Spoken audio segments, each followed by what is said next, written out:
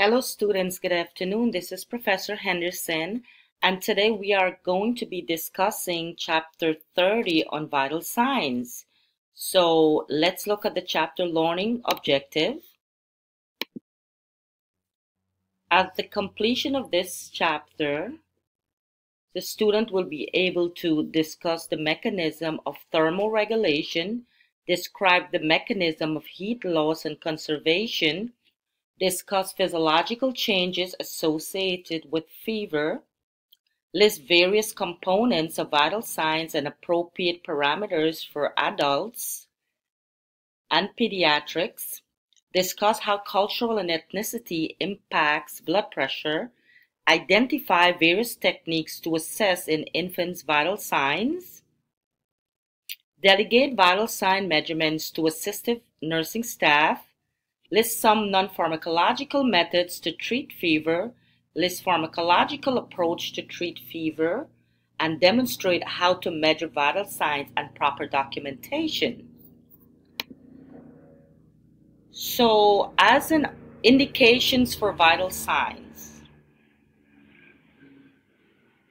measuring vital sign is the responsibility of an RN.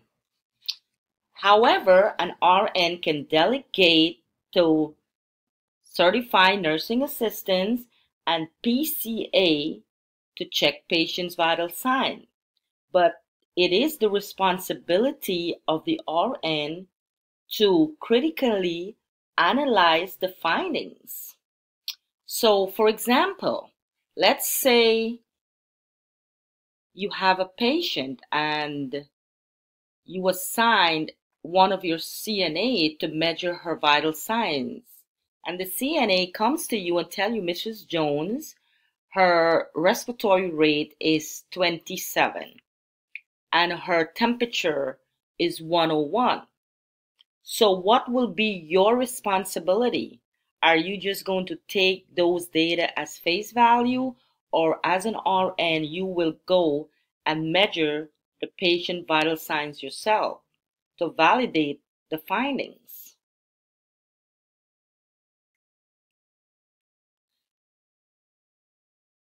Equipment use, ensure it's working appropriately. Let's say you're checking someone's blood pressure, make sure you use the appropriate cuff. Appropriate cuff for an adult, a pediatric patient. So if your patient is, it's really the arm is quite large, you're not going to use a regular cuff because that's really going to alter the reading. So use appropriate equipment. Also, it's important to ask your patients before you check their vital signs. Let's say you're doing their blood pressure. What are some factors that influence blood pressure? It's imperative that you ask your patient if they were exercising within the last 30-40 minutes. Let's say you're checking their temperature. Have you had something cold or something hot to drink? That will alter the findings. Also, screen your patients. Do a thorough nursing assessments. Check if your patients have any implantable device, or they had a mastectomy, or they have a shunt or any type of access site for dialysis. It is contraindicated to check someone's blood pressure on the arm that they have an affected device, or doing venipunctures. Also, it's important to know the patient's baseline so you can compare. You can compare and contrast the findings. The environment, make sure the environment is not too overstimulated. It's quiet and it's calm.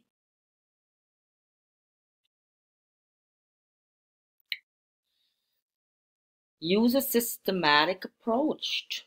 Also collaborate your findings with other healthcare providers.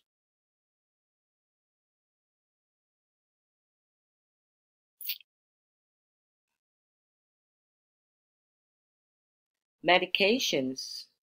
What are some medications that can affect your blood pressure? It's important to ask your patient, do you take blood pressure medication, high blood pressure medications, such as Lopressor, Catapil, amlodipine, calcium channel blockers? All these medications can affect your blood pressure. Inform your patient of the findings and also document in the chart appropriately.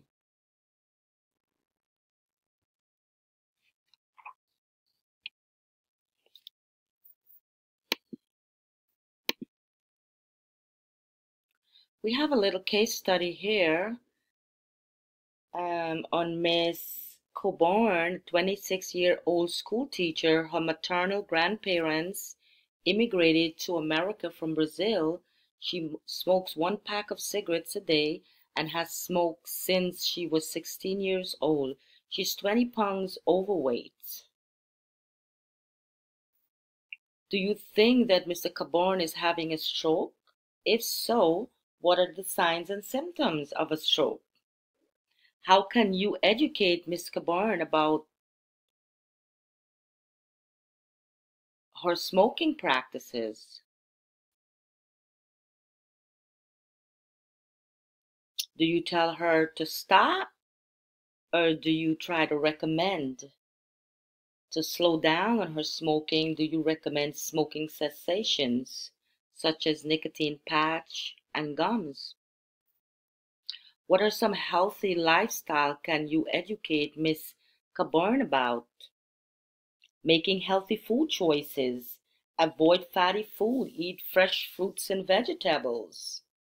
Have her blood pressure checked every so often. Incorporate an exercise program into her life.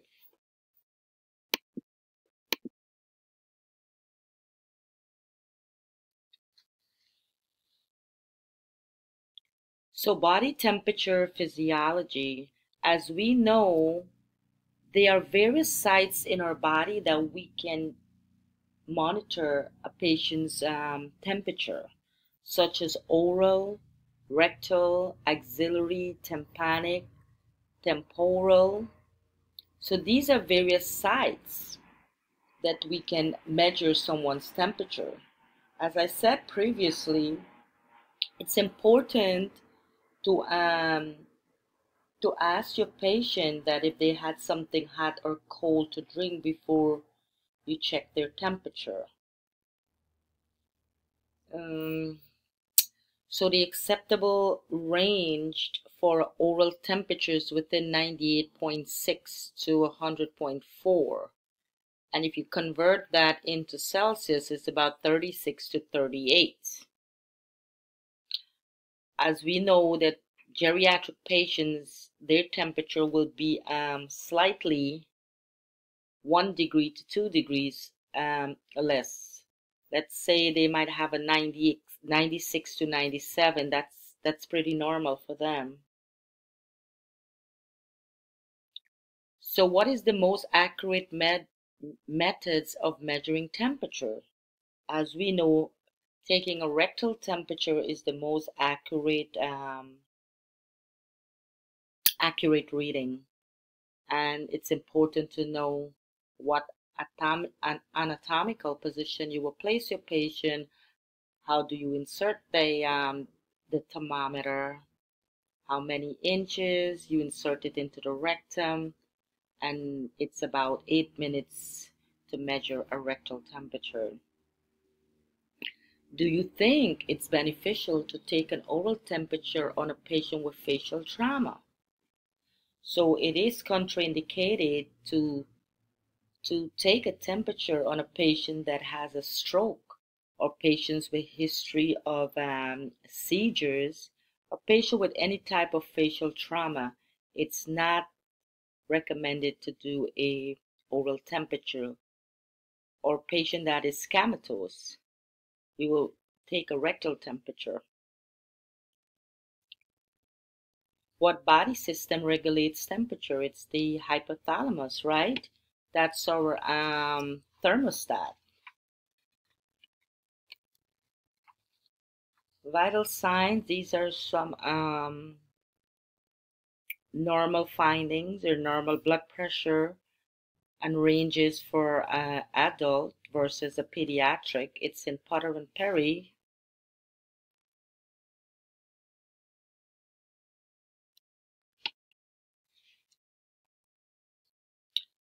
So body temperature regulation.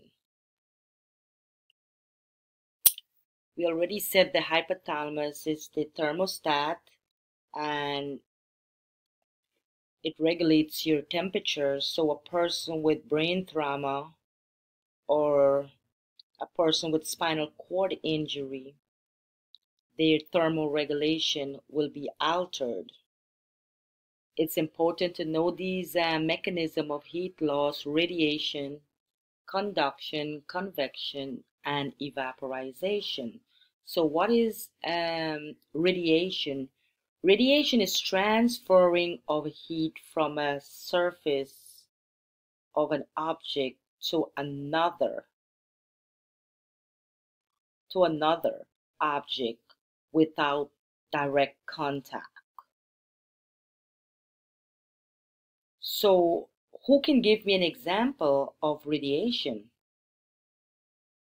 For example, if you're removing blankets and clothing from a patient, that's an example of conservation of heat.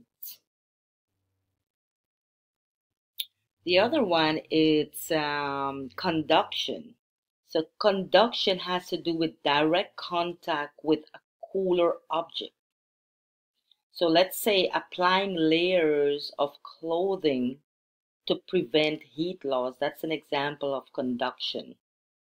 Convection is transferring of heat away from air. For example, a fan blowing cool air is an example of convection. Evaporization is the evaporization is from the skin where your body evaporize water from the skin. Water is lost and it's about 600 to 900 mLs can be evaporized. So how about skin temperature regulation? The skin regulates body temperature through vasoconstriction and insulation. So your skin regulates temperature through insulation by body fats. Vasoconstriction. Vasoconstriction is when the blood vessels constrict to increase blood flow. Behavioral control. Healthy person is able to maintain temperature when exposed. However, extreme unconscious person is unable to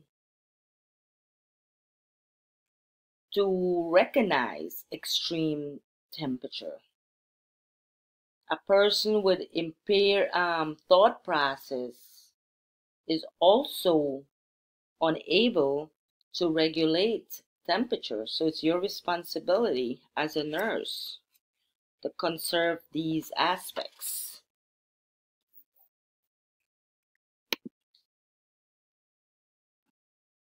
I have an NCLEX question here. You can read it. These are some factors that affect body temperature. So, as you know, age, newborns have difficulty with thermal regulation because they're now coming into the world. So they have a tendency with wide fluctuations of temperature. Provide a warm blanket to maintain thermal regulation. Exercise. When someone is exercising, increase blood supplies